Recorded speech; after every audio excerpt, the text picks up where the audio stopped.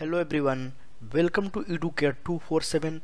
This is the first lecture of important MCQ series for UPSC EPFO 2020. In our first lecture, we are discussing MCQs based on Indian Polity. In this series, we will be covering all the topics mentioned in the syllabus, and this is exclusive YouTube series, so you can subscribe to Educare 247 for further updates. Humanity is going through one of the biggest crises from their existence, and at this moment knowledge and science is the only hope. You are also advised to not roam around unnecessarily. Sit at your home and maintain social distancing. While sitting at your home, you can easily prepare for UPSC EPFO 2020. Educare 247 is giving 50% discount on their comprehensive course, and this course is very much important for your preparation. Under this course, we are covering the detailed syllabus. We are providing 10,000 plus MCQs. Test series will be also there. Our content are very crisp and concise, and live doubt session will be taken care. You will get the 1500 discount, and the course will be for 1499. So visit our website Educare 247 and subscribe to this course. The first question is, the practice of fiscal federalism in India involves which of the following? Option A is distribution of financial powers between center and state. Option B is devolution of central pools to states. Option C is setting up of financial commission every 5 years, and option D is all of the above. The answer is D. A, B, C all are the part of fiscal federalism. Federalism basically means division of responsibilities and functions between center and states, and fiscal federalism is an important component of federalism. So basically in fiscal federalism, all financial matters conducted between center and state with a view of political federal structure keeping in mind is regulated. So in 14th Finance Commission, there was a major change in terms of fiscal federalism. Earlier, only 32% of central divisible pools were going to the states, but after that 42% is going to the state. Basically, it will boost the fiscal federalism. It will empower states to take their own decision. So this was a major change in terms of fiscal federalism, and this question is very important to understand the concept of fiscal federalism. The next question is, which of the following are the constitutional functions of Indian Parliament? Statement 1 is settling disputes between various government departments. Statement 2 is supervising the work of state legislatures. Statement 3 is appointing the heads of all constitutional bodies. Now you have to tell which of these following statement is correct. The answer is D. None of them are correct. Basically, the statement 1 is saying government department's dispute is settled by the parliament. That is wrong.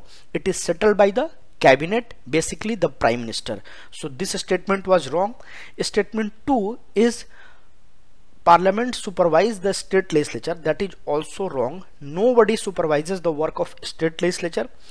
At most, parliament can interfere in state legislature matters in special circumstances like national emergency and when Raj Sabha is passing some resolution. Statement 3 is also wrong because head of constitutional bodies are appointed by the president. That is also a very important question. You just keep all these points in your mind. The next statement is consider the following statements about fundamental duties. Statement 1 is the Constitution authorizes courts for enforcement of fundamental duties. Statement 2 is while some fundamental duties are applicable to Indian citizens, few are applicable to foreigners. Now you have to tell which of these following statements are incorrect. The answer is C. Both statement 1 and 2 is incorrect. Like directive principles, the fundamental duties are also non-justifiable. So basically, the Constitution does not provide any direct enforcement of these duties by the courts, and there is no legal sanction against their violation. However, the parliament is free to enforce them by suitable legislation. So basically, parliament can frame any law for the enforcement of fundamental duties, but before law it is not enforced by the courts, and the fundamental duties are confined to citizen only. There is no extension for the foreigner. So statement 2 is also wrong.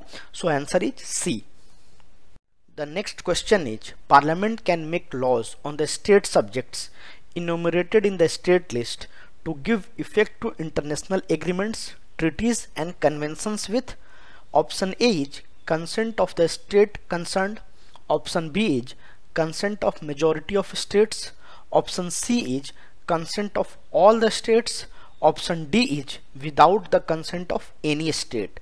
The answer is D.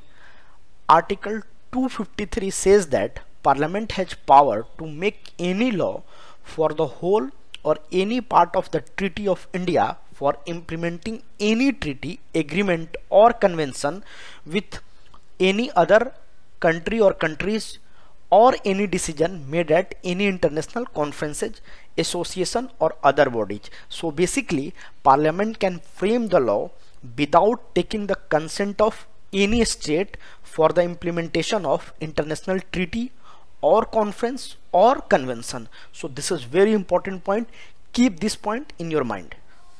The next question is, which of the following statement is not correct? Statement A is fundamental rights are not sacrosanct. Statement B is fundamental rights promote the ideal of political democracy. Statement C is the 6 rights guaranteed by Article 19 can be suspended when the emergency is declared on the ground of external aggression and armed rebellion. Statement D is law made to enforce fundamental rights can be made only by the Parliament and not by the state legislature. Now you have to give the answer which of the following statement is not correct. So answer is C. Statement C is not correct. Apart from that, all the statement for the fundamental right is correct. The 6th right guaranteed by Article 19 can be suspended only when the emergency is declared on the ground of external aggression, external emergency, and not in the case of when the emergency is declared in the case of internal emergency like armed rebellion. So be careful, it was very confusing in the last part of the statement. So answer is C. Hope you have enjoyed the video. If you have enjoyed the video, like, share and comment and subscribe to Educate 247. Thank you and happy learning.